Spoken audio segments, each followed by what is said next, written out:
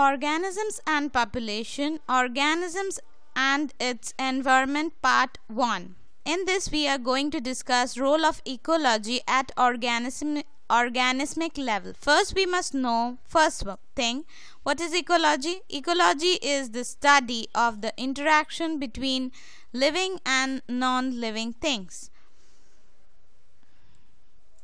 Now ecology is basically involved in 4 levels of the living beings, that is organismic, population, then communities and biomes. These 4. In this we are going to only discuss about organismic level, role of ecology. Basically ecology in organismic level means, or role of ecology means, physiological study of organisms related to their adaptivity, that is both survival as well as reproductive. In simple words, in a specific environment or a location or ecology, how an organism can survive as well as reproduce successfully is discussed in this, or studied in this type of ecology. Now, what are the main types of factors which controls this interaction, means between living and non-living beings?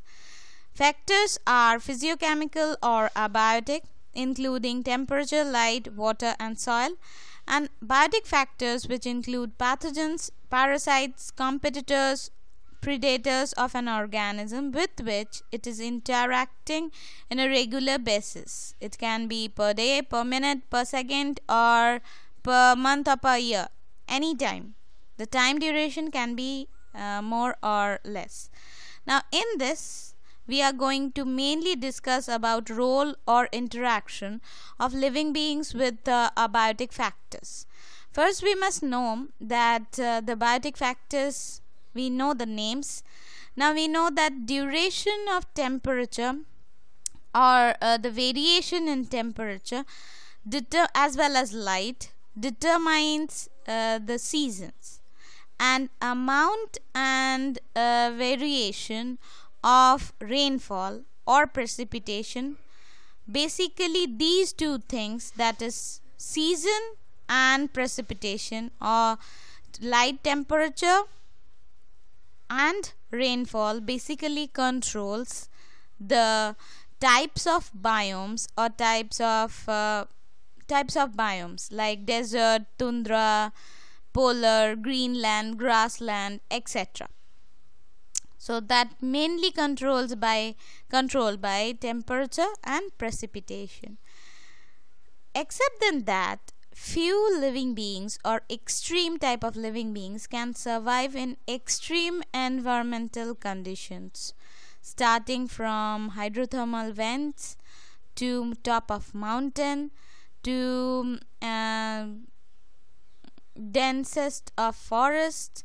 Any type of extreme environment is not suitable for most living beings, but few extreme kind of living beings can survive successfully, that is they can reproduce also in these type of environments.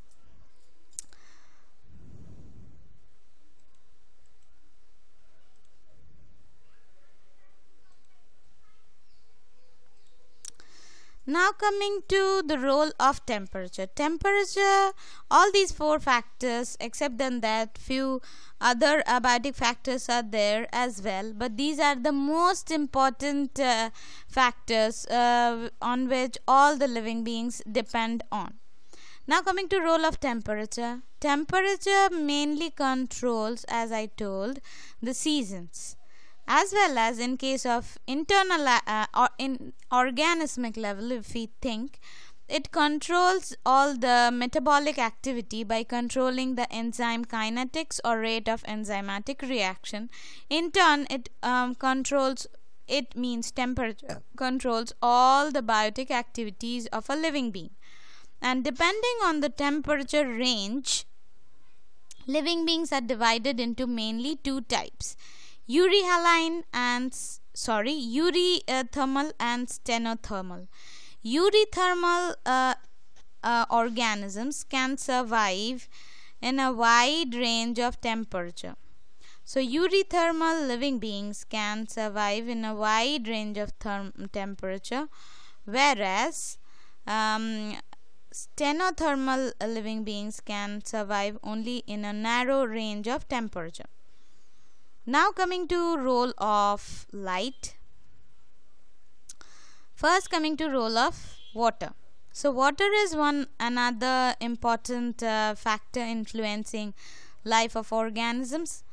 That we know that in earth life originated in aquatic environment, and water is the most important factor for survival of any living being, because in our body 70%, and in case of any living being the major content of the body is water. Now coming to desert living beings, they are highly adapted so that they can survive in presence of less amount of water.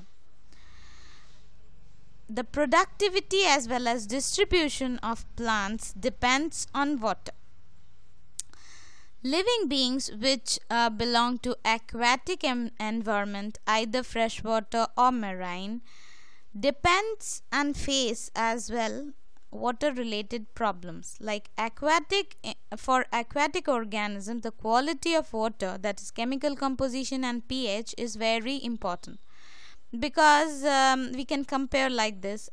Freshwater living beings cannot survive for a long period of time in marine environment, or vice versa, because every living being has a specific range of salinity, that is salt concentration in parts per thousand. Every living being can have a specific range of salinity in which it can survive, otherwise it will die. As I told, the example of marine living beings with freshwater living beings. So the salinity or salt concentration is less than 5% in inland waters. It's 30 to 35% in sea, and more than 100% in hypersaline lagoon. Then coming to light. Light is as important as temperature for all the terrestrial living beings. In case of aquatic, which are benthic animals, which live at deep inside or deep down the ocean, those organisms can survive as well as reproduce successfully in absence of light throughout their life. They do not depend on light. Same is not applicable for terrestrial organisms, because for plants the most important life process is photosynthesis, as well as all heterotrophic organisms depend on plants for photosynthesis as well as food. Now small plants like herbs and shrubs, they are adapted in low light, that is they can photosynthesize optimally under very low light conditions, because they are constantly overshadowed by tall plants. Now many plants depend on sunlight to meet their photoperiodic requirement. Same is applicable for animals, that as they depend on diurnal and seasonal variations in light for foraging, reproductive and migratory activities. Now coming to soil. Soil is home for many living beings. Now in presence of and the type of soil controls type of living being.